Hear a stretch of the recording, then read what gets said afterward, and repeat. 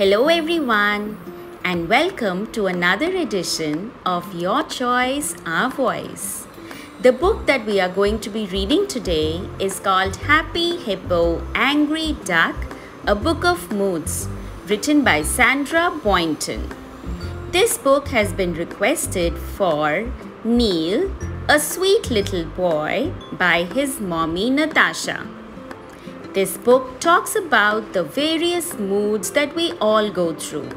Happy, sad, mad, and even confused. But what's important is that we all remember that it's okay to feel this way. Now, without further delay, let's get started with the story and let's turn the page, Neil, shall we? Hello, little person. How are you today? Is your mood quite terrific? Or are you only okay? Are you happy as a hippo?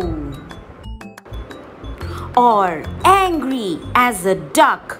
Quack, quack, quack, quack. Maybe sad as a chicken? Can you sadly say clock, clock, clock, clock? Are you grumpy as a moose or excited as a dog? Woof, woof, woof, woof, woof.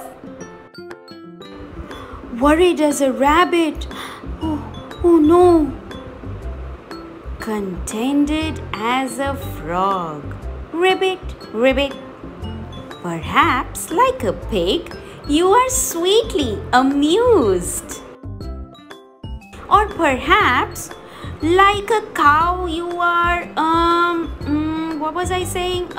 Slightly confused.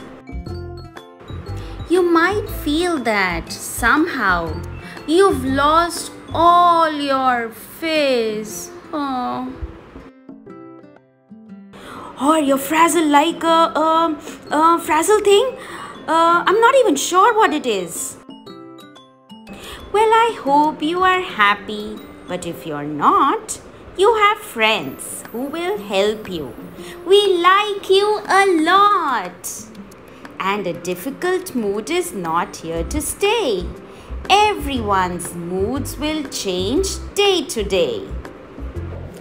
Unless you're that duck. He's always this way.